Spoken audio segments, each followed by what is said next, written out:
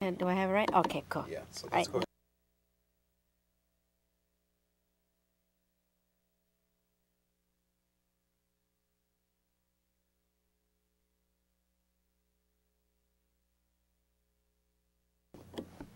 Welcome to Political Forum for this Wednesday, January 22nd, 2014. Please join me in welcoming our guest for today, Alderman Emma Mitts of the 37th Ward. Alderman, thank you for appearing on Political Thank you. Forum. I'm happy to be here. Thank you. Political Forum is brought to you as a community service by CAN TV. I'm your host for today, Monica Torres Linares, a CAN TV board member.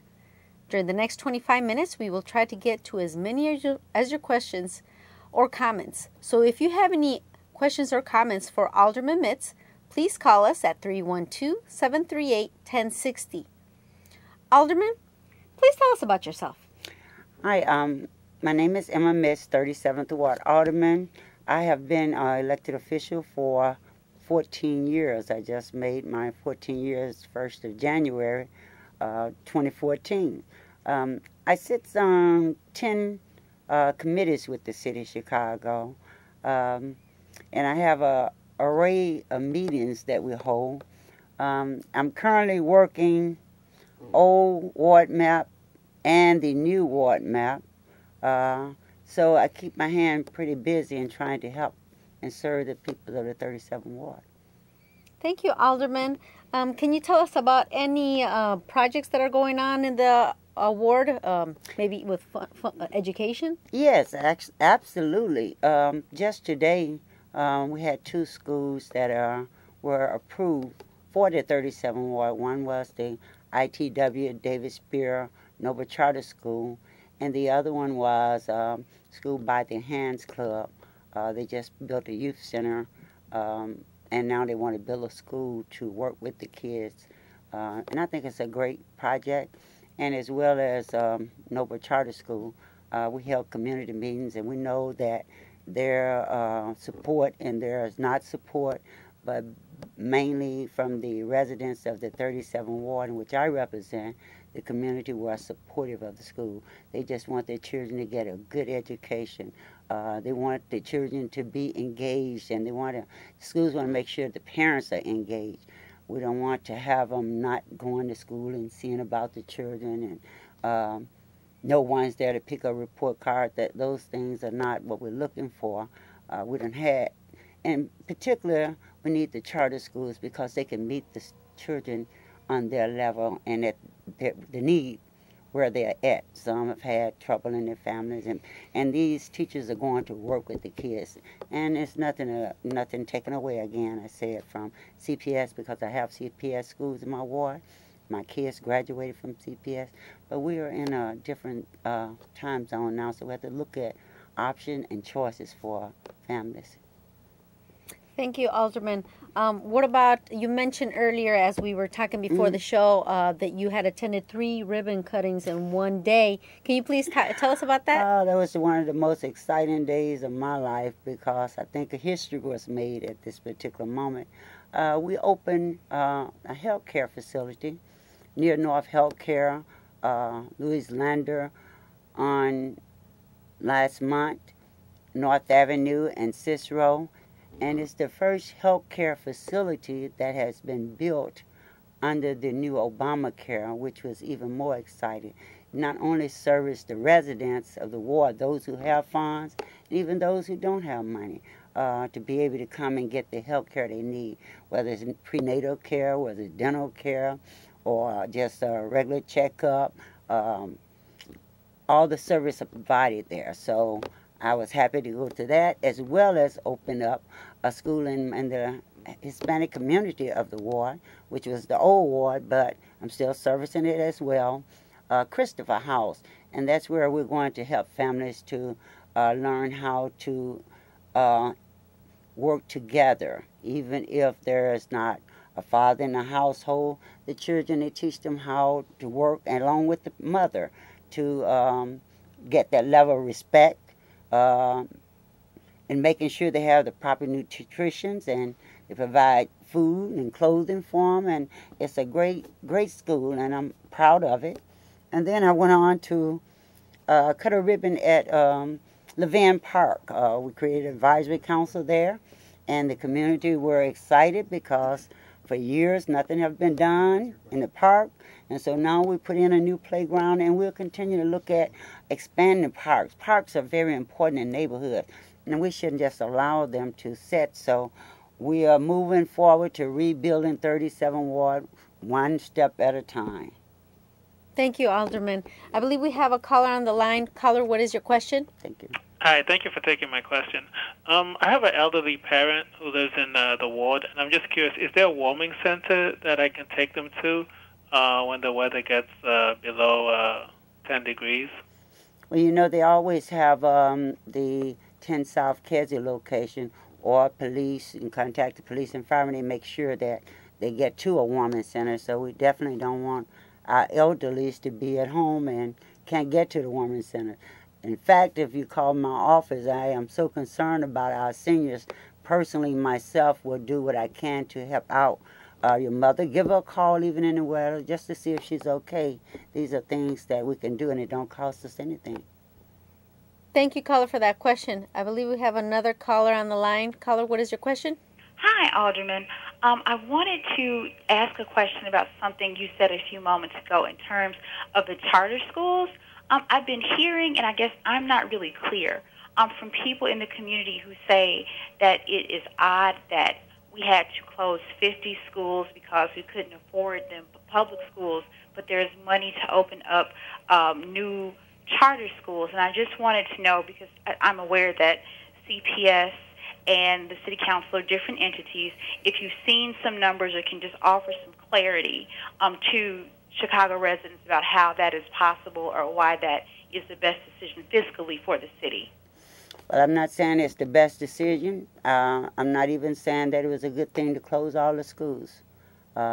Unfortunately, I didn't have one to close. That doesn't exempt me from being concerned about the ones that did close.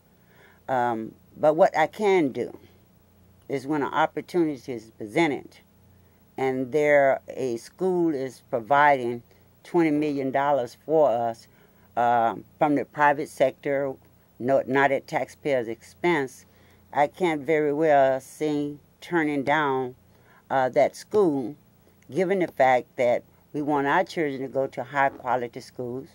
And just so happen, we want a high school in our Austin community, and that's something that that's why I support the school, and also because the community supported as well. Thank you, caller, for that question. You're watching CAN TV, a public service brought to you by CAN TV. Today, our guest is Alderman Mitts, and I'm going to be giving you her contact information. It's 5344 West North Avenue. Her phone number is 773-745-2894. And her website is aldermanmitts.com. I'm going to be showing both maps. Alderman, and if you can please explain how... And if I can, I'm happy to explain this. Unfortunately, we passed the map last year because every 10 years there's a census that's taken, and based upon the population, that's how we're able to divide our wards.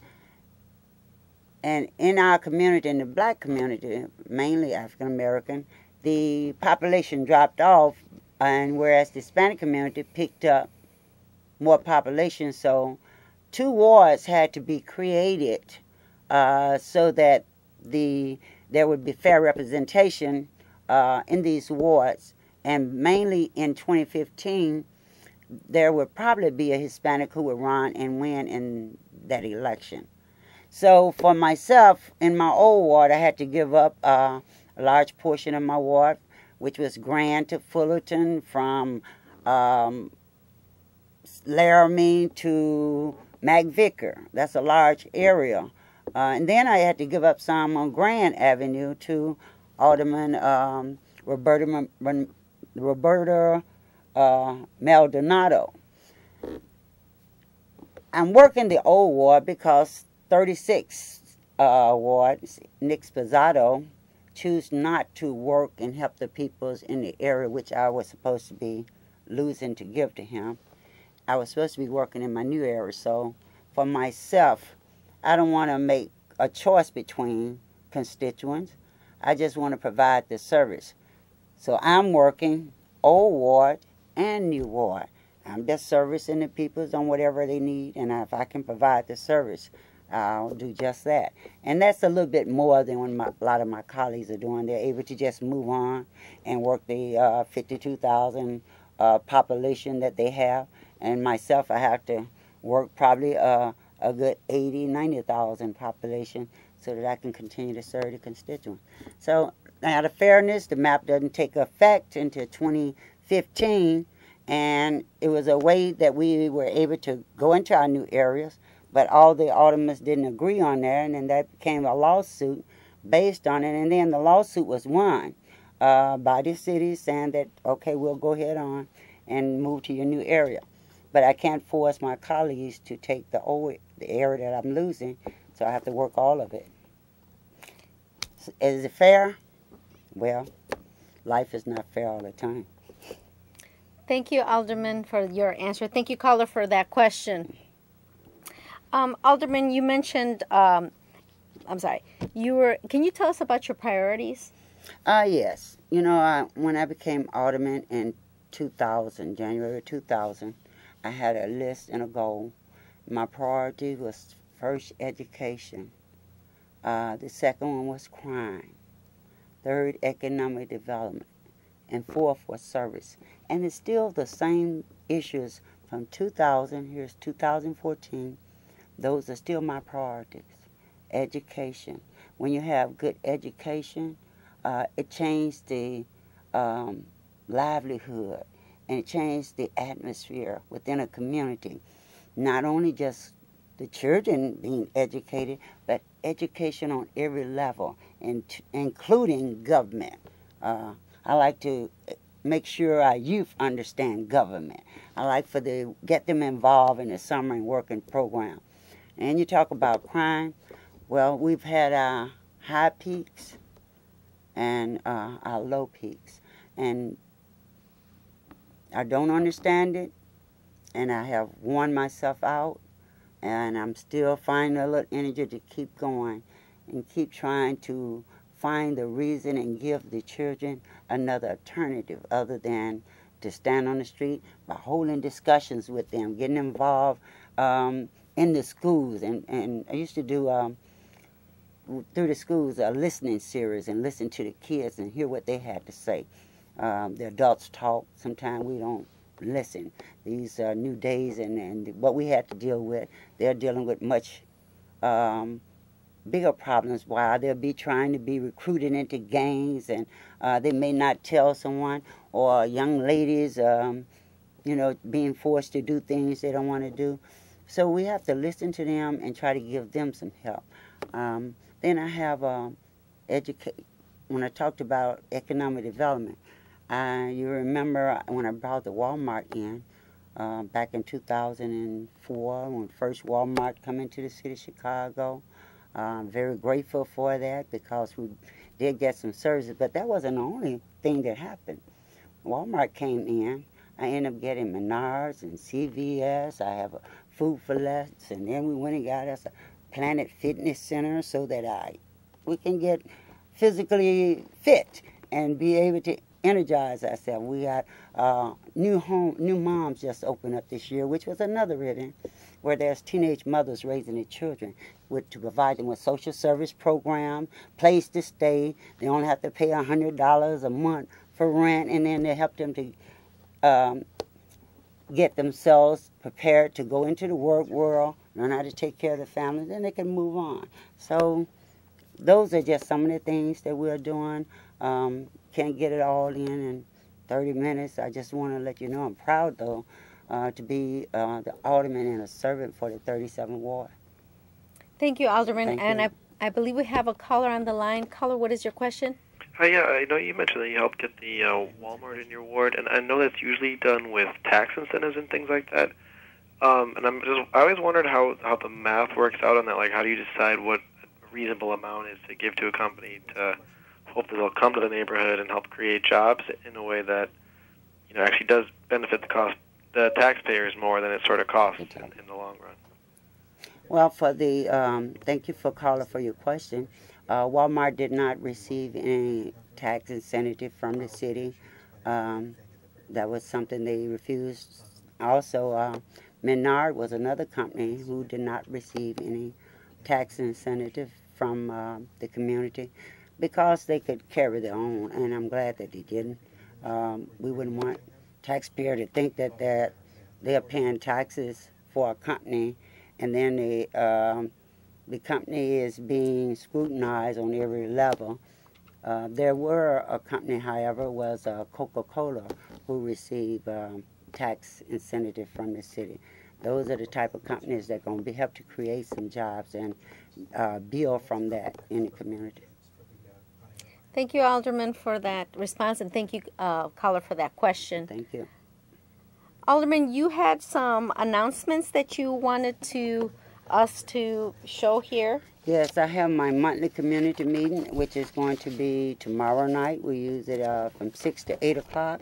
It will be at the By the Hands Club for Kids, located on Laramie, 415, I believe, on North Laramie. So the community, every fourth Thursday of the month, we hold a community meeting. And it gives us a great thing, too, because their business want to come into the ward.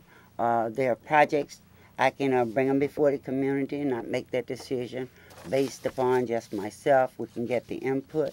Not only on fourth Thursday of each month, every first Saturday in each month, we have a regular block club president's meeting where I help to educate the block club president of what they can do and how we can come together as a whole and make our entire ward better. So those are some excellent meetings that we have, and I'm proud of them. Thank you, Alderman. We have another caller on the line. Caller, what is your question? Sure. Yes. Hi. Thank you very much for taking my call. I'm a part of a Chicago group that's concerned about media access, and RCN had their franchise renewed with very good circumstances a while ago, and now it's Comcast's turn, and I believe that needs to be finalized by March. And I wonder if you can give me an update on how the council is doing on coming up with, we need independence and we need a lot of funding to take care of continuation of programs like the one that you're on right now. Thank you for taking this. Thank you. And you're absolutely right. There are meetings going on now, and meetings are being held with the mayor's office and the staff, and along with the CAN TV and Comcast representative. They're trying to work out something that's a little slow going, but if need be, the elected officials, we all should probably weigh in on this and let the mayor know that we need to keep a program like this open and available, because this is a way of getting communication out of what's going on, not only in one neighborhood, but in the entire city of Chicago. So I've always appreciated CAN TV for what they've done, and we want to continue to work to be able to come and share all the good things that's going on. Thank you, Alderman, for that answer. Thank you, caller, for that question. Thank you. We have another caller on the line. Caller, what is your question? Yes, good evening. Good evening. Mayor Emanuel announced today that he wants to boost tourism in the city by making Chicago North America's City of Lights. I don't know if you heard about that, but it's basically a big venture where at night, it's going to light up the whole city. Now, with Chicago being a very cash-strapped city, and the city will have to foot some of this bill, what's your take on this? Well, I can't really say because I'm just hearing it from you. I haven't heard that yet, but it's something I guess we can look into, and I don't know what it means, light up the city at night, or what that meant. Thank you, caller, for that question. Alderman, you wanted to talk about some other announcements regarding taxes? Yes, we have the Earned Income Tax Credit Office is open in the city hall now, and people who are looking to file their tax, let me tell you, you don't have to always pay someone. You can call that number. 311 can give you the information. Or if you just come to City Hall, they can be able to get you the help that you need and making sure that you get that earned income tax credit. And the assistance is available for you. So we are hoping that many would take advantage of this opportunity, getting someone involved, that accountability. Not saying others don't, but this is a sure way of having accountability. So go online and find out the earned income tax credit and do your research, and you may find that you might like that. And the other announcement I wanted to make, within the Austin community, primarily in the 37th Ward, we have 3 police districts, 15th, 11th, and the 25th. So in the 15th district, maybe a week ago, we had a young lady that were on Augusta Boulevard, something like 5300 block, where some young man tried to lure her into the car. So we want to make sure our community stay alert. You can always holler for help. There's tips that you can follow, what you need to do. Call 911. Scream as loud as you can. And mainly is to make sure that you don't walk alone. Then just after that incident, just on the Friday, there were another incident that someone tried to lure a young lady into the car. We do have the description of all these information if you'd like to get that information. I believe I've had it posted on my website, but you can also call the office and we'll send the information to you.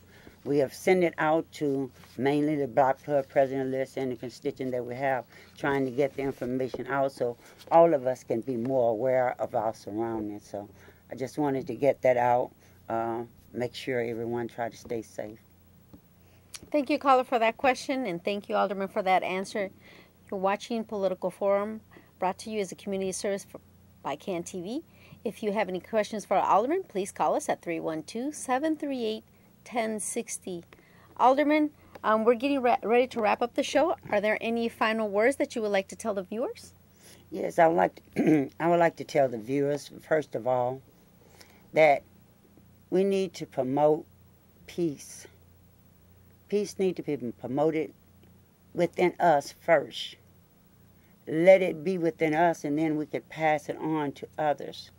We shouldn't be living in a society where you have to be angry all day.